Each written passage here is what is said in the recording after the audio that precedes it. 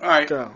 how's it going, Sal? I'm locked out of a bottle of your finest strawberry wine. I love this stuff, but being the hillbilly that I am and don't have a corkscrew handy, I have to resort to a drywall screw, a Phillips head screwdriver, and we get this baby in here a couple turns, and a pair of needle nose pliers. You're absolutely going to love this, Sal.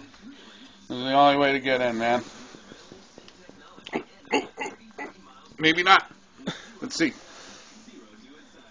Ah, got it. That's how you get into a bottle of your strawberry wine when you don't have a corkscrew handy.